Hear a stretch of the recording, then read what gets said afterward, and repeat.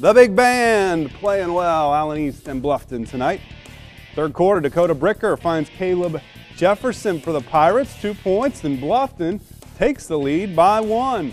Pirates keep working into the post. Zane Myers puts it back up after the miss for 2. Good stick-to-itiveness, and it's Caleb Smelzer keeping Allen East close with the triple. Jefferson answers the driving layup here, asserting himself. How about the school's all-time leading scorer for Allen East, Spencer Miller, connects with 3. We have a new record every time he scores.